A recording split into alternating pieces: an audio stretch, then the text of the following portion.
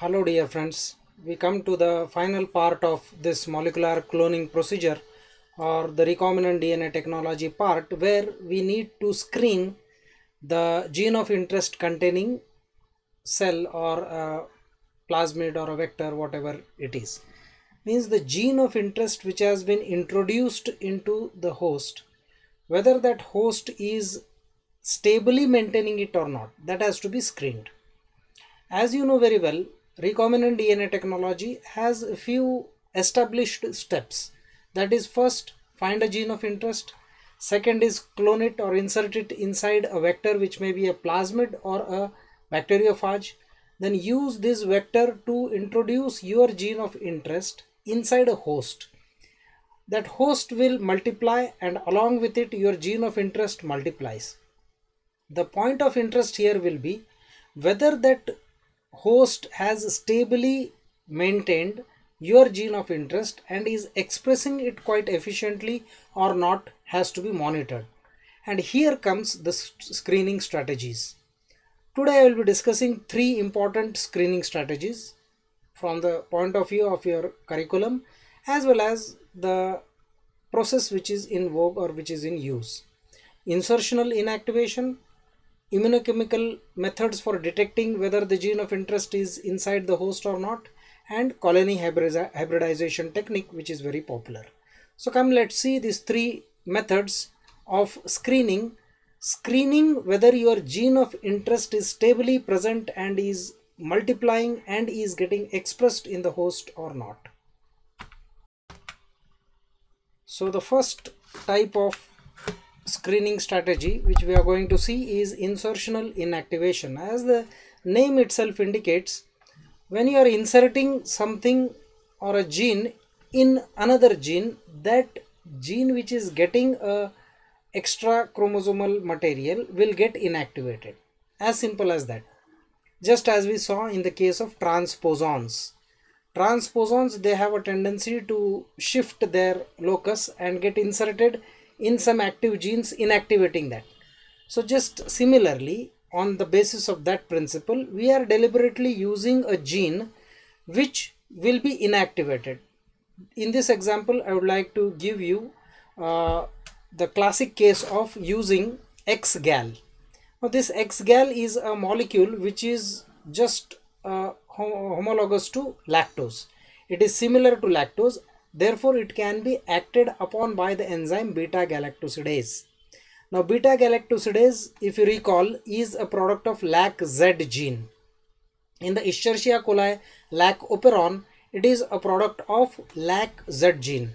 In a normal course of reaction, if you see this lactose, when it is acted upon by beta-galactosidase, it gives rise to galactose and glucose. Okay, so the same reaction is exploited in an artificial way by using a molecule X-gal. Now this is a chromogenic substrate. What is a chromogenic substrate? Means it gives rise to a colored compound when it is broken down. Means in its normal course of reaction it is white in color, and if it is acted upon by beta-galactosidase, it gives rise to a compound due to spontaneous dimerization and oxidation. This compound is released, and the product which is formed, 5,5-dibromo-4,4 dichloroindigo, is a blue colored compound. So if the lac-Z gene is inactivated, you will have a different type of color, and if it remains active, it will be blue or white. So let us see how this can be exploited in screening whether your gene of interest is functional or not. This technique is called as insertional inactivation, and it is used in recombinant DNA technology very popularly. In this process, a bacteria carrying a foreign gene, that is the gene of interest, is made to insert into a restriction site inside a gene, that is specially a lac-Z gene, therefore rendering that lac-Z gene inactive or non-functional or in an inactivated state. On the contrary, while you are testing it on the plates, that is the agar plates, you are adding a chromogenic substrate called as X-gal. Chromogenic substrate is used to detect the particular enzymatic activity of the clone If the enzymatic activity is there, it will be split and it will form blue color. If it is not there, then it will remain white. This technique is called as the blue-white screening method. Depending upon, the name is given on the basis of the color of the colonies which are obtained during this process of enzymatic hydrolysis of X-gal. This is a commercial compound, artificial compound.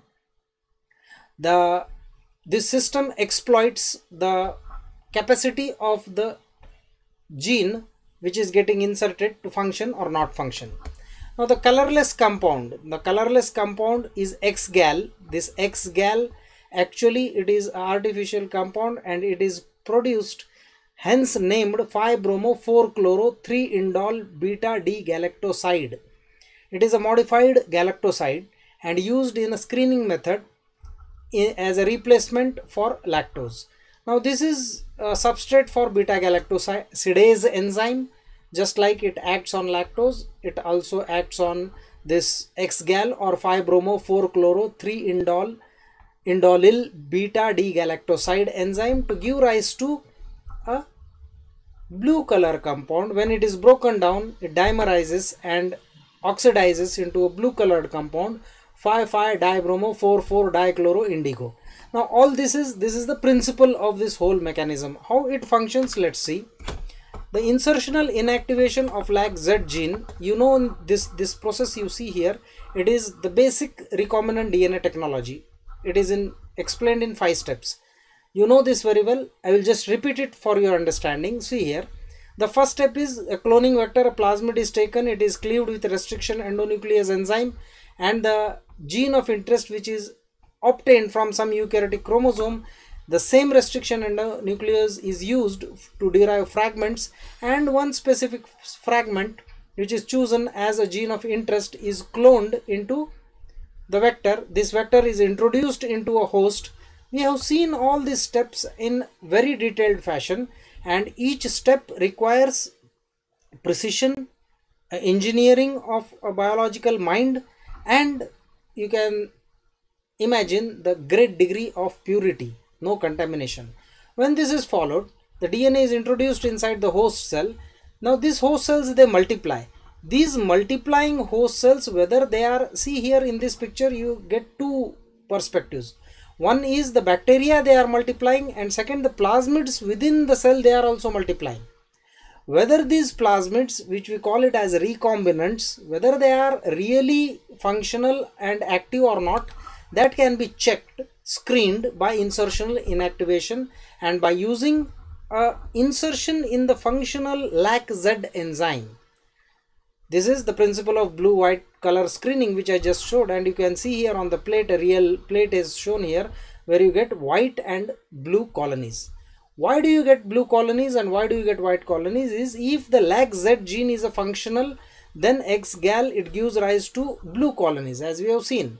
But if the insert, that is this recombinant DNA clone, is inserted into a vector in the plasmid which is having a LAC-Z gene, then it will be rendered inactive, non-functional. LAC-Z will become non-functional. X-gal will not be acted upon and the colonies will become white. So the white colonies are the recombinant colonies, try to understand, and blue colonies are the non-recombinant colonies. This is the principle of screening by using the insertional inactivation of LAC-Z gene. Again, to give you a better idea, see the same procedure I am repeating again. This is a vector. In a larger picture you can see the vector containing a LAC-Z gene. Now LAC-Z gene, in a normal course of expression of its gene, it will give rise to a mRNA, it will give rise to a functional LAC-Z protein, that is beta-galactosidase enzyme here, and this, when it will be formed, this will break down this X-gal into a blue colored chromogenic compound and blue colonies are obtained. Bacterial cells plated on medium containing X-gal give rise to blue colonies if the LAC-Z gene remains intact. On the contrary, you see here the insert. This is the gene of interest. If it gets properly inserted into the LAC-Z gene. So we are using this LAC-Z as a chair, you can say, a chair to sit the gene of interest. When it gets inserted, naturally the LAC-Z gene is rendered inactive. The mRNA which is produced will be produced of the insert and not of the LAC-Z. Non-functional LAC-Z gene colonies remain white. Okay, so in simple perspective, you can see LAC-Z gene, it encodes a beta galactosidase enzyme. EcoR1, that is the restriction endonucleolytic cut, is made in the LAC-Z gene, and a recombinant insert is introduced. So no LAC-Z activity, the colony becomes white. If the insert is not there, means there is a chance. Number of recombinants formed, if 100 cells are taken and 90 cells become recombinant, you have 90% efficiency. On the contrary, if you are taking 100 cells as host and only 10% are become recombinant, you have only 10% recombinant efficiency. To check this recombination efficiency, we need to screen these cells, host cells, and if it is not inserted, then you get blue colonies. So on a plate, you can see more the number of blue colonies, more blue colonies are there. You can judge that here the 50% chance is there. Recombinants are less and the non-recombinants are more. And the principle is LAC-Z, which encodes beta galactosidase, it converts X-gal into a colorless, X-gal which is basically colorless is converted into a blue compound. I have given the name of that compound. It is also called as you can see here, it is called as, the colored compound is called as 5,5-dibromo-4,4-dichloro-indigo.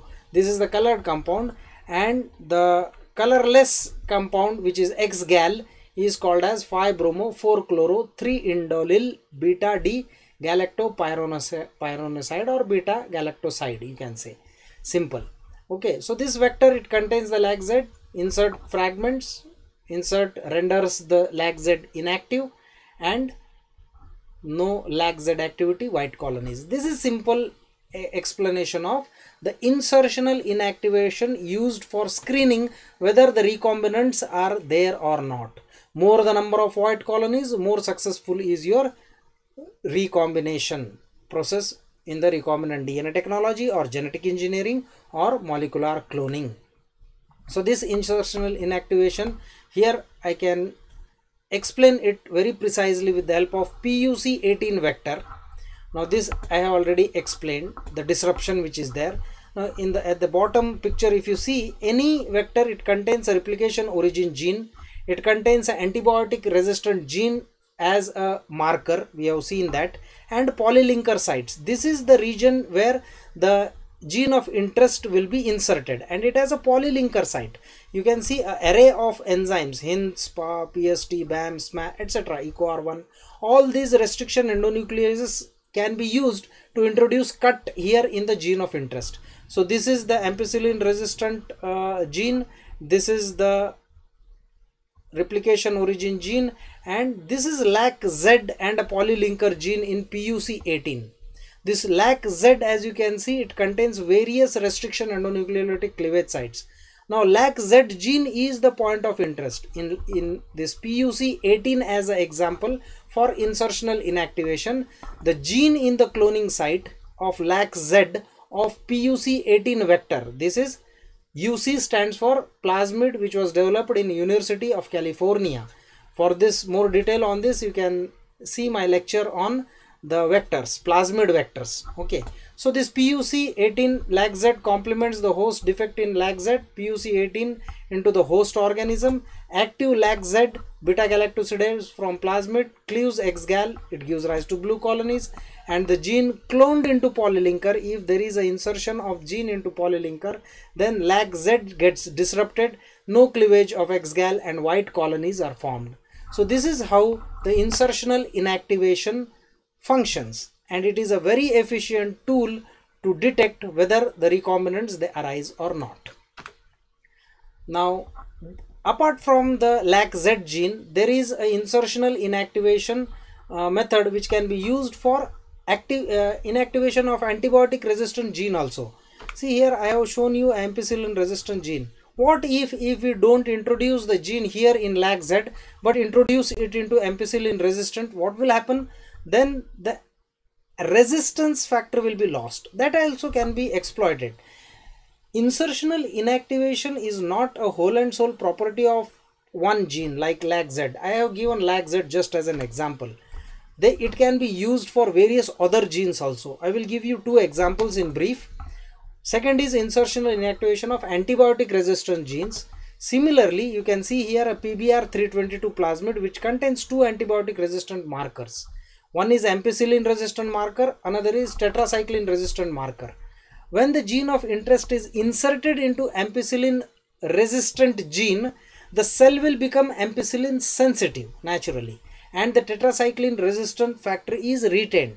That can be checked on a transformed bacteria when you transform this plasmid by any of the transformation methods, by the insertion methods which we have seen, electroporation or chemical transformation or transduction, liposome method, any. When you introduce this into host cell, it is a transformed bacteria. We can call it as a recombinant bacteria. Now this has to be maintained. The original transformed bacterial plate has to be maintained. Therefore, this is replica plated onto two different plates. You take the master plate, this will be the master plate. Use a replica plating technique. How that is done, I will show you in the next method. It is a very simple and interesting method. You use a stamp. I will show what that stamp is. It is made up of velvet cloth. You use that stamp on the master plate and take it and place it on two different plates, one containing tetracycline, other containing ampicillin. What will happen, as it has lost its resistance to ampicillin, on the plate containing ampicillin you will not find some colonies. 1, 2, 3. You can see the ones which I have circled here. Transformed colonies are present on the master plate. On the tetracycline plate, all the colonies will be there because tetracycline resistance is there and ampicillin has not been added in the media. Therefore, all the colonies may grow. But when you replica plate it on an ampicillin containing plate, some colonies are missing here.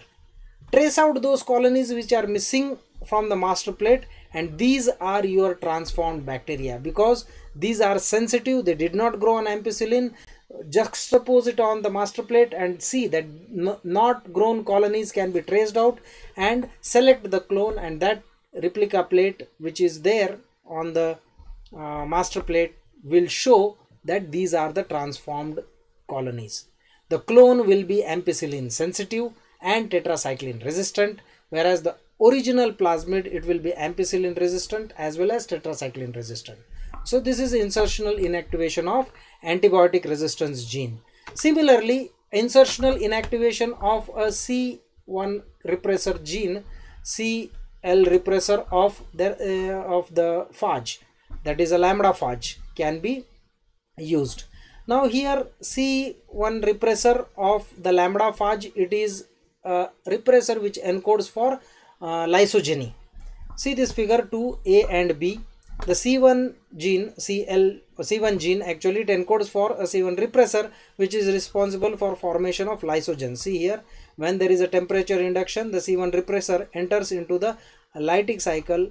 The lysogenic cycle is what you can say, C1 repressor is active and the lytic cycle is stopped, and lysogenic cycle, no plaque formation is there.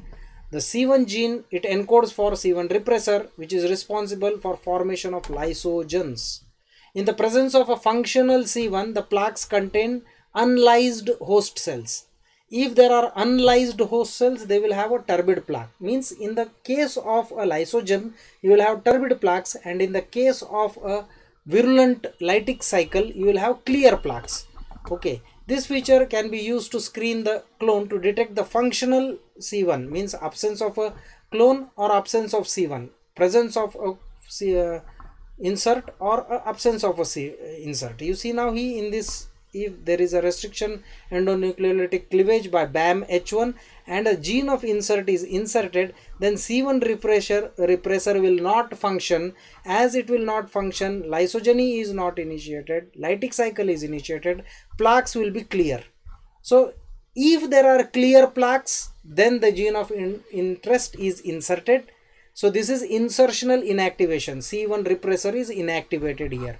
So like this method of insertional inactivation can be used not only for some chromogenic substrate containing genes like LAC-Z, but also for antibiotic resistant markers and also for the virulent and lysogenic plaque formation of the lambda-phages. So this is the first method of screening, that is insertional inactivation.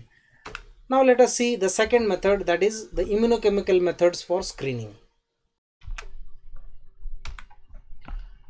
Screening by immunochemical methods are specially used when the gene therapy products are administered into humans and there is a immunological reaction taking place inside the body.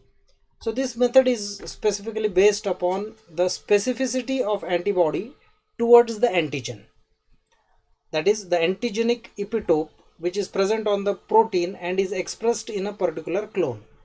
Now all the cells, they are taken on a master plate. The cells are transferred onto a matrix, that is usually a nitrocellulose plate.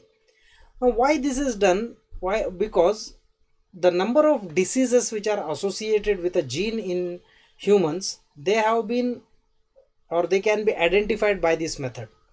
There are a number of diseases which give rise to proteins which are overproduced, overexpressed, increased expression or unique expression of a particular protein takes place in a disease condition. That patient body which produces a protein, the patient body develops an antibody against it. Try to understand the basic principle of this screening method. There are various diseases which are associated with genes, and these genes, due to increased expression of these genes, what happens? A unique protein is produced, and that protein is very particular to that patient's diseased condition. Now that patient body develops an antibody against that protein. The developed antibody is taken to identify the protein expressing the clone in this test. This is a somewhat, what you can say, mutual and complementary and somewhat complicated process, where the human serum is also needed here in the form of antibody. Now the cells, they are chosen, they are taken on a plate, that is the master plate. The cells are those which are containing your gene of interest for the study in gene therapy. Try to understand, which will be later on administered into, this is a cell line culture, master plate. This is a cell line, not your nutrient agar plate or so. This is a cell line culture where the cells, they are, even for some, if it is not really human gene therapy, you can even use nutrient agar plates also here. Depends upon the type of the recombinant DNA technology which is employed. So the master plate, from the master plates, the cells are transferred onto a nitrocellulose paper, means a similar round paper of the plate size is taken and placed on the colonies. This is taken up on the colonies. There is a irreversible attachment of the cells onto the nitrocellulose paper, that is a matrix, which is called as a matrix. Now this is washed with certain chemicals to wash away the cellular components, and only the DNA or the RNA is attached onto the matrix.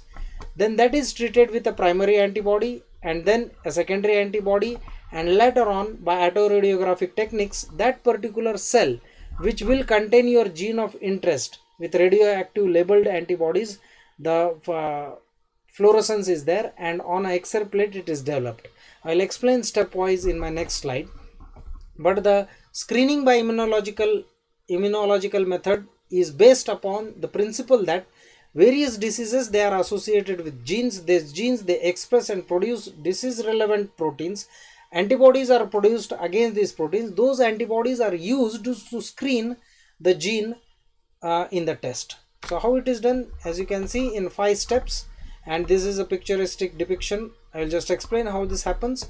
First step is preparation of a replica plate. This is very important because as the original genomic cDNA library, that is your gene of interest, which is nothing but a colony on the plate. The host cell is harboring your gene of interest. We call it as a original genomic cDNA library. When it is, there are hundreds of microbial cells, the host cells, to be very precise, the host cells harboring your gene of interest, that is called as a cDNA library, and it is precious, and if you just go through the process, that cells will be washed away. So you need to retain the original cells, that will be called as a master plate. So what we do is that we don't use the original cells from the plate, but we just take a replica of this by using a replica pad or a velvet pad. There are specially designed pads nowadays which contain spikes. It can be in a sterile condition, it is stamped, and then on a next similar plate it is replica plated. As the original cells need to be retained, the first part is preparation of a replica plate. Okay, as you can see here, the gene of interest is inserted, there is a fusion protein, and this is packed into a host cell on the bacteria. A bacterial lawn is there. On this, then the green colored nitrocellulose paper is placed. This is called as blotting. Blotting is transferring the clones onto nitrocellulose membranes or the recombinant cells. Of course, here there are 50% chances, or whatever it is. More the number of recombinants, more will be the percentage of recombinants. To check that only we are screening how many recombinants are being formed. So for this purpose, the nitrocellulose paper is overlaid on the colonies. This process is second part, which is called as blotting. The cells are transferred onto nitrocellulose membrane to get similar pattern of colonies from the master plate onto the nitrocellulose plate. Nitrocellulose paper, let us say. Okay, so the cells on the membrane are then lysed, the released protein is denatured and allowed to bind to the membrane. Means whatever the proteins which are expressed inside the host by your gene of interest. This is somewhat different technique. We are not really targeting the DNA or the gene of interest, but inside the host, the gene of interest which has expressed the protein, that is retained. Proteins, they bind onto nitrocellulose. Rest everything is washed off. The cells are washed off, DNA, RNA, genetic material, everything is washed off. That is what is the specificity of this nitrocellulose paper. It retains the proteins. Which proteins? Those proteins which are present on the colonies here on the plate on a bacterial lawn. So very interesting technique. You are taking a nitrocellulose paper, putting it on the lawn, taking it out, then you are having colonies. You are treating it with various chemicals so as to wash away the bacterial cells, cell wall, DNA, RNA, everything. Only the proteins which are expressed by your gene of interest will be retained on this paper. Okay. Then the second is treatment with primary antibody. Now this protein will be treated with antibody. If it is disease, from where is this antibody obtained? As I showed you in the earlier slide, it is obtained from the patient who is being checked for this particular therapy or whatever it is. So the membrane, third part is to treat it with primary antibody. The membrane is incubated with antibody having immunoreactivity towards this protein. So you will have an antigen antibody reaction, and there the filter with primary antibody will be more, what you can say, stabilized. So the primary antibody will bind to the target protein due to exclusive specificity towards its antigen. The membrane is washed to remove any unbound antibody. So you have a base which is created. Now there is a secondary antibody treatment. This secondary antibody is radioactive labeled. Treatment with secondary antibody is done. Membrane is incubated with secondary antibody which recognizes the primary antibody. Secondary antibody is labeled with an enzyme which is radioactive labeled, like horseradish peroxidase enzyme or alkaline phosphatase enzyme is used. Secondary antibody will bind to the primary antibody, which is an enzyme, a radioactive labeled enzyme, and it will allow the detection of location of primary antibody. The membrane is washed away. What will happen? The secondary antibody will go and bind only to those region where the primary antibody has bound to the protein. Not all the colonies will show this reaction. Try to understand.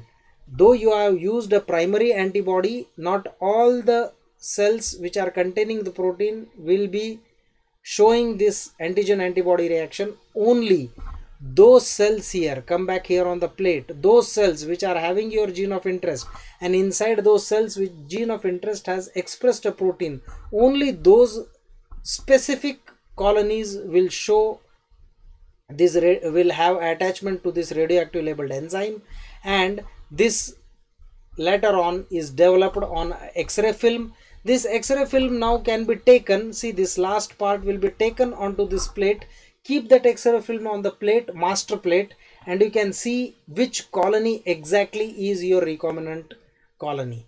So this is how the immunological method. Why it is called as immunological method? Because you are using here antibodies, primary antibodies, secondary antibodies, and then radioactive labeled enzymes to detect whether the reaction is perfect or not. The final is spot development by autoradiography. Yes, I will summarize this method. As you can see, immunological screening of a expression gene with a primary antibody and labeled secondary antibody is done. Usually the label is with the enzyme alkaline phosphatase or horseradish peroxidase enzyme. So you can see the whole immunochemical method. I will summarize it in very few steps. The bacterial vector, the gene of interest, then which is transformed into E. coli cells. Colonies, they produce the protein inside. We are not interested in the DNA, but the protein. That protein which is produced, it is transferred onto a replica plate, transferred onto a nitrocellulose. Nitrocellulose is very specific to the protein. Then radio labeled antibody specific protein is developed onto a autoradiographic plate, and this autoradiogram is then juxtaposed. You take this autoradiogram and keep it on the master plate, and you will exactly come to know which colony was your recombinant cell. So this is a very interesting method, immunochemical method or the immunological screening method. Finally, let us see what is colony hybridization. Colony hybridization is based upon the basic principle that any DNA sequence information that can be exploited with a very general rule of the adenine pairing with thymine and guanine pairing with cytosine, which is very fixed and it is so universal that this basic phenomenon can be used to design a probe DNA. Means you have a gene of interest. That gene of interest is used to initially, when you just design the gene of interest, at the same time a small probe is designed. Not necessary for the whole length of your gene of interest, but a small segment which corresponds to some region of your gene of interest can be designed. It can be radioactive labeled. So what usually you do is, let us say if I want to find a pin in a haystack. Actually this phrase is very applicable to any method of screening. Screening and finding your recombinant DNA is just like finding a needle in a haystack. Now what if I have a very powerful magnet and I just keep the magnet on the haystack? The pin will just come and attach. It becomes very easy, isn't it? So that magnet is the probe. So you design a probe, label it with radioactivity. Why we are always radioactive labeling it is because if that has a half-life period of sustaining the course of the reaction, then that will keep its fluorescence till the time you can retrieve it and detect and say that yes, this was my probe, initially radioactive labeled compound which I used in the initial stage of the experiment, and now I am finding it at the end of the experiment, means my recombinant DNA is there. So what is the idea? The idea is a particular DNA sequence from the gene of interest can be easily identified if you have a complementary single-stranded DNA sequence, not actually of the whole length of your gene of interest, but some complementation which is unique in its nature and also radioactive labeled. So what I do, I use this probe and send it to the pieces of DNA or the gene of interest. The DNA sequence which is used as a probe can be identified by a suitable detection technique, which usually is autoradiography or the fluorescence detection techniques. The position of the probe is the actual site of the desirable clone of containing specific sequence. Means where will this probe will go and attach? Definitely that will go and attach at your site of gene of interest. How this is achieved? It's very interesting. Come, let's see very in brief and a small and interesting method of colony hybridization. The complete procedure of colony hybridization has 5 steps. First is preparation of a suitable radioactive probe, as I just said. Then preparation of a replica plate. Why always a replica plate is needed is because your original plate which you are using for the course of the experiment needs to be treated with certain chemicals where you just lyse the bacterial cells. You kill the cells and expose its genetic material. Either the DNA is needed sometimes, either it is RNA is needed, sometimes proteins are needed. If DNA is being analyzed, you call it as southern blot in gel electrophoresis. If RNA, northern blot, and if it is proteins which are expressed, detected, you call it as a western blot. So the cells are lysed. When the cells are lysed, you lose your original recombinants.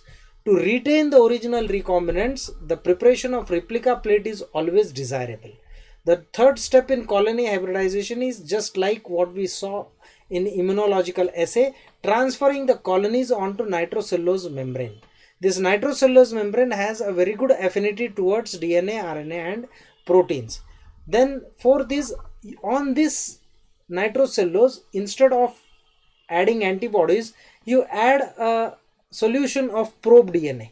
Where will this probe DNA go and attach? Definitely that colony which you had your gene of interest, it will be attaching. So hybridization with a specific probe. And fifth is washing all the unwanted material and developing the membrane by autoradiography. Means, what is autoradiography? You have this nitrocellulose paper which is having a fluorescent part somewhere. Keep a X-ray film on it and develop it. When you take out the X-ray film, there will be a white spot on the black X-ray film, which is due to this fluorescence, and that is development by autoradiography. So the master plate is replica plated, the cells are lysed. When the cells are lysed, as you can see, the bound DNA on the nitrocellulose matrix retains. Then you add your probe, radioactive labeled probe on this DNA. Where will this probe go? This probe is complementary to your gene of interest, plus it is radioactive labeled. So only that cell which is recombinant, which had your gene of interest, will find some complementation with your probe, which will be then later on developed on the autoradiographic plate. So you can see the first step here, preparation of a suitable radioactive probe. Now these 5 steps, I would just like to explain in brief all these 5 steps. Let us see. The first is very important, that is preparation of suitable radioactive probe. As you can see now, this is your single stranded DNA which is gene of interest. It can be anything, A, T, G, G, C, so on and so forth. You take a small fragment, you prepare it artificially in your laboratory by adding mononucleotides. Variety of enzymes are there to do this. While choosing, you take radioactive labeled nucleotides and prepare a small radioactive DNA probe, mix it with single stranded DNA. It will base pair with your gene of interest at a complementary site. Radioactive DNA probes are basically single stranded DNA molecules with a radioactive tag. Their sequence is usually complementary to a single stranded sequence of DNA which the genetic engineer is using, that is the gene of interest. So the probe is prepared and released near the complementary site, that is on the nitrocellulose paper it is released, and then we track to see whether it has really bound to some colony or not. Once it binds, the target DNA, that is the gene of interest, is identified very easily. Now the question is how these radioactive probes are prepared. That should be a question. Now as your curriculum demands this explanation in short, I have kept it in short, and I have mentioned here that radioactive probes can be produced by different techniques like nick translation technique, end filling technique and random labeling techniques. Those who are very interested can Google these 3 techniques and go on to find out. It's very interesting how the radioactive labeled probes are designed.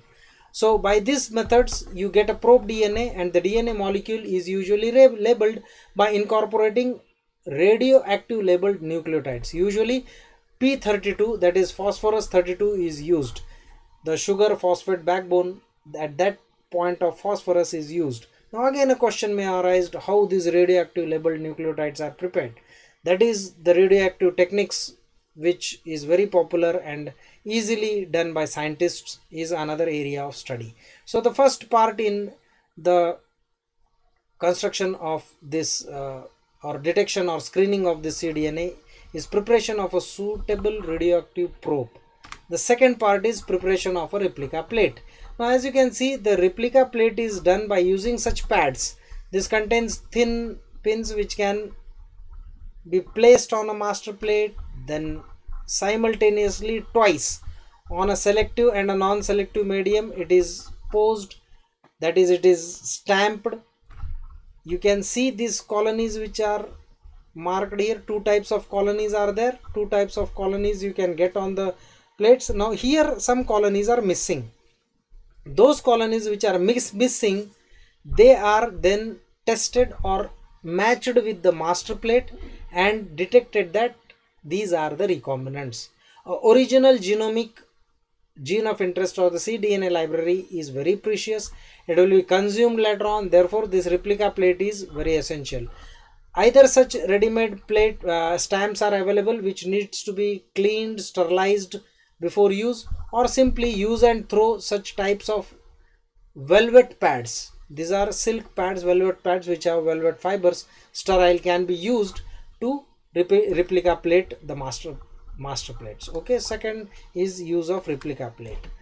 The next part is transferring the colonies on nitrocellulose membrane blotting. This is the third part. Just please neglect the numbers. The numbers have gone wrong. Anyway, this is the third step, transfer of colonies onto nitrocellulose membrane, that is blotting. How it is done? You can see the clone is transferred onto nitrocellulose membrane with the retaining the identical pattern of these colonies onto the nitrocellulose filter.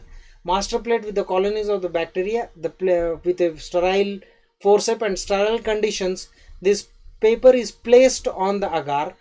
Then on this some treatment with chemicals, sodium hydroxide, etc., lyses the cells and only bacterial DNA strands are retained. On these strands, then next hybridization with your specific probe, that is radioactive labeled probe, is done, and on this you can see only two colonies they got attached with your radioactive labeled probe. So the third step is to transfer the colonies onto nitrocellulose membrane. The technique is called as blotting. Clone is transferred onto nitrocellulose filter paper and the identical pattern of the colonies are retained on the nitrocellulose membrane. That is called as a matrix. Cells on the membrane, they are lysed and the DNA is released. It is denatured, deprotonated and allowed to bind on the membrane.